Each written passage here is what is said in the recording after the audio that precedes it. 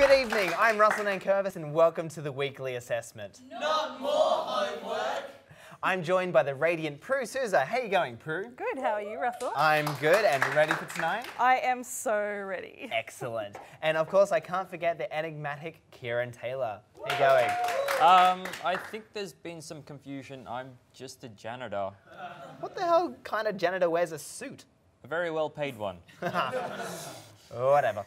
Tonight on the show, we have a live musical performance by the lovely Lisa Maps. We take a look at the new Tomb Raider movie and also have a bit of fun with the audience. Now, to our first topic of the night, I'll hand over to Prue. It's that time again in Canberra. The Canberra Comedy Festival has come back.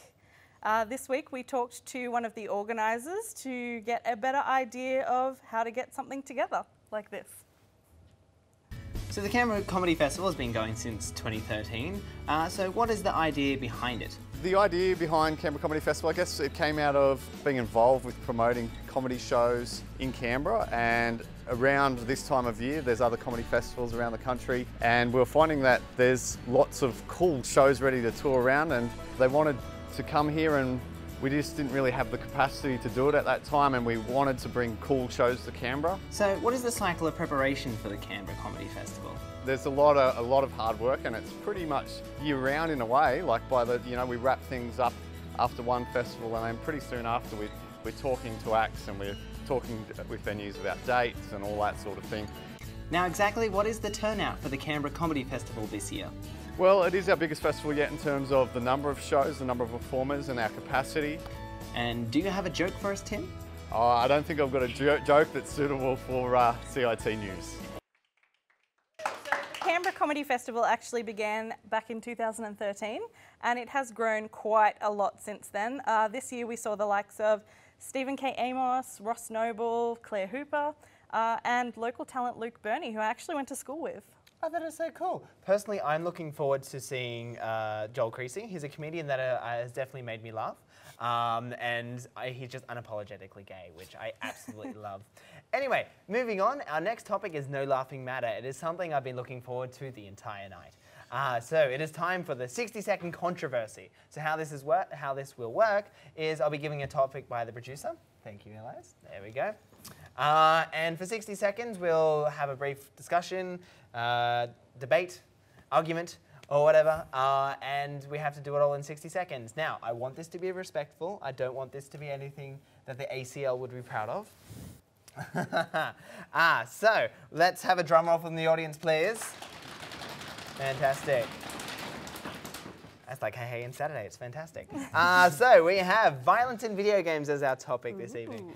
So pretty much this comes back down to, so we have Donald Trump came out after the last unfortunate mass shooting in the US, saying that, you know, gun violence in video games is triggering this. They even did it back with Columbine, where they were looking at, you know, Marilyn Manson and video games for that as well. And even as recently as the last month here in Australia, they've been talking about the video game Fortnite, which is a third-person shooter, and the amount of kids that are playing that. So how is this affecting us? We've got 60 seconds. Go for it. Well, I mean, I killed at least 40 to 50 people in Overwatch last night and I'm not on ASIO's watch list yet. I mean, like, tens of thousands of people died during the Crusades, and I don't recall them playing Call of Duty back then. I've played many, many hours of FIFA and I'm not good at football or soccer in real life, so what does that tell you? Yeah, how great would it be if you could actually play a video game where, you know, like The Sims, where you'd actually get better at cooking by playing it. Only downside, though, is that you'd get stuck in the pool if they removed the... Exactly, if they removed the ladder, so... Yeah, I mean, I will say in defense of the argument, a lot of people that grew up playing Pac-Man did end up chasing pills and then running away from imaginary ghosts. So, yeah. I think violent people are just always going to be violent, whether it's to do with games or not. Well, there you have it. We probably went a bit over, but we don't have a clock. So whatevs. Time is all relative anyway. So pretty much in summary, really, if people are going to blame video games for violence, they should be looking at all media, whether it's TV, not video games, movies or books, because they all do have quite violent, like Kill Bill is a very good example of violence in movies. So yeah, there we go. I guess that's our controversial minute, and we didn't Or we didn't end up killing each other, no blood? I'll do it later. Ah, fun. Excellent. I look forward to it. Excellent. Well, we need to take a break now, and we'll be right back with my interview with Catherine Laverty and a live performance from Lisa Maps. You're watching the Weekly Assessment. Welcome back to the Weekly Assessment. Hey, Russell. You're openly gay, right?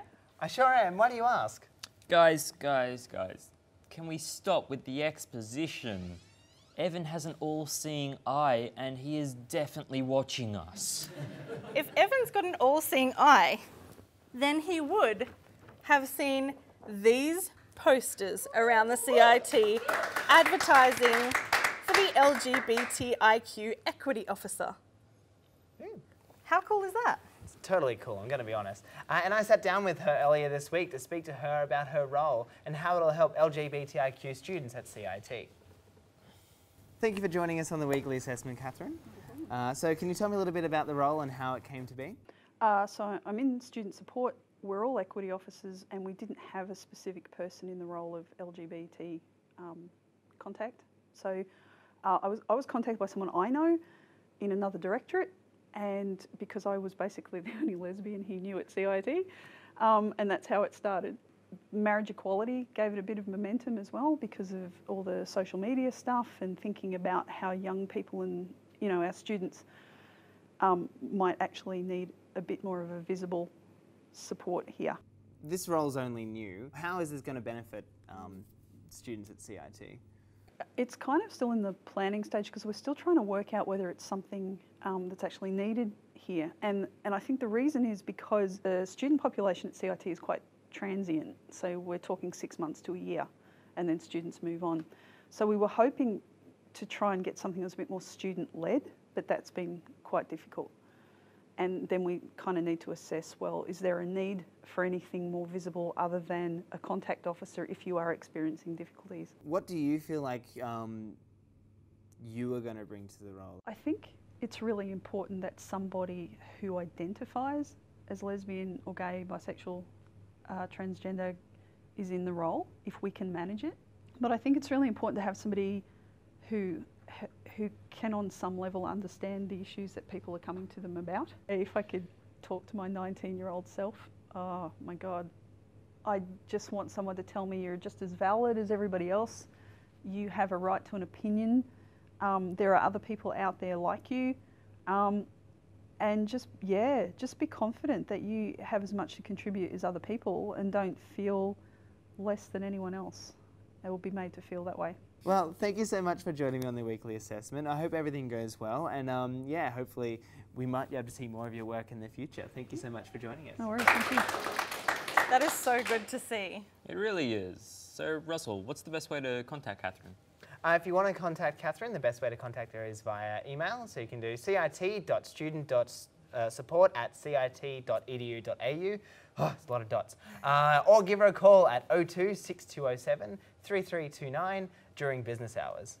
All right, well, you two have had your fun, so I'm going to introduce our next guest. She has come all this way, bravely crossing Lake Burley Griffin with nothing but a guitar on her back and a song in her head. Ladies and gentlemen, please make her feel welcome, Lisa Maps. Hey everyone, I'm Lisa Maps and this is my song Heart First.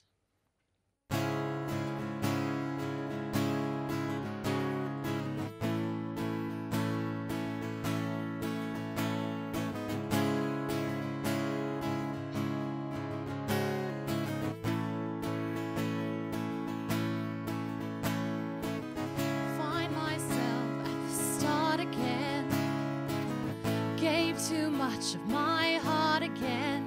Now I'm grieving.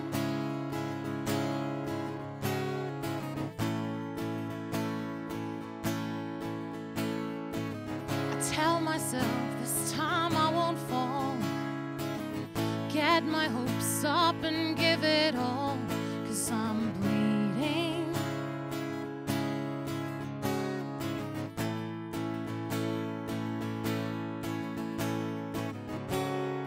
That's what I get for playing with fire. Breathe it in, feel it warm my skin. I go in heart first and I always get hurt, but I never seem to learn when to stand back and just let it burn.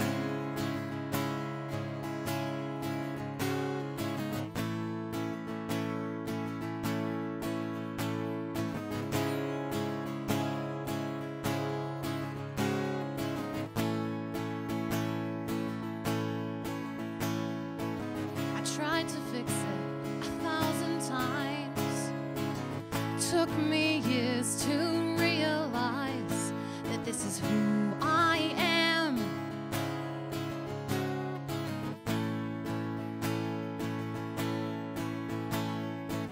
And so I find myself here again. And surely he's just another man, but I'm reeling.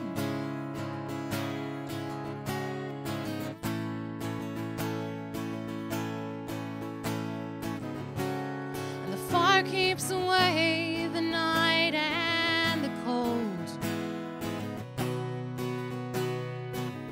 Keep me warm, stop me getting old. 'Cause I go in heart first and I always get hurt, but I never seem to learn when to stand back and just let it burn.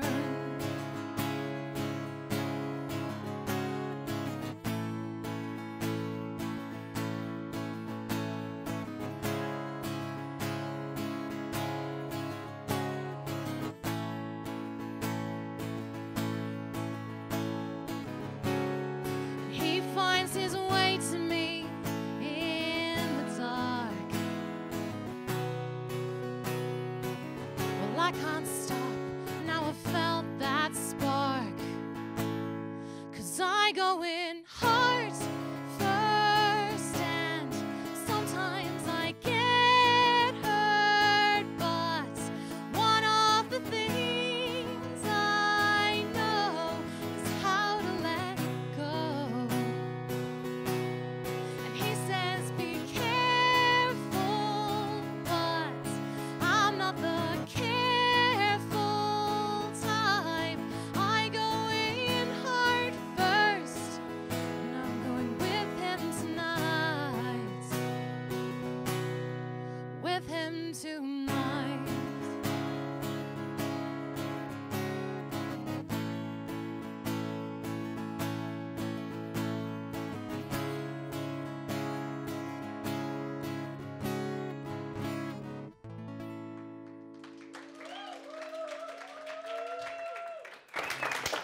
Fantastic. Thank you so much, Lisa. Give it up one more time, please, for Lisa. Thanks.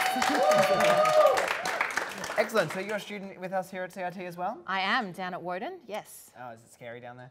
Oh, sometimes. It gets dark at night. It does. Excellent. So, clearly by your musical talents, you've been doing music for a while. How long have you been doing music for?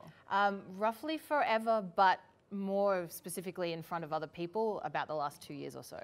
Oh, excellent. And if people really enjoyed your content, where can they hear more or see more from you? Well, you can find me on social media. I am at Lisa Maps Music on both Facebook and Instagram. Both of those also link through to my SoundCloud, where you can stream a few of my original tracks, including the one that you have just heard. So if it is stuck in your head later and you really just want to give it another listen, you can go there and do that. Do yourself a favor and find her on SoundCloud. I need a hat for that, don't I? Excellent. Please give it up one more time for Lisa Maps, please. Thank you. And we'll be right back after this break. You're watching the Weekly Assessment.